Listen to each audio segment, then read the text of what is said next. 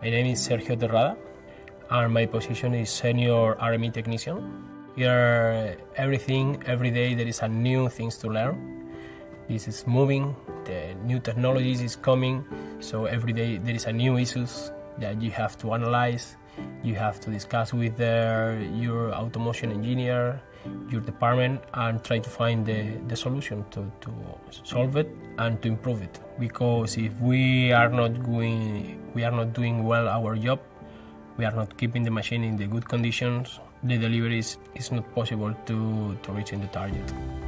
I entered in the technician level, and after more or less like 1.5 years or something like that, my team and my manager promoted me and pushing me even to be a senior.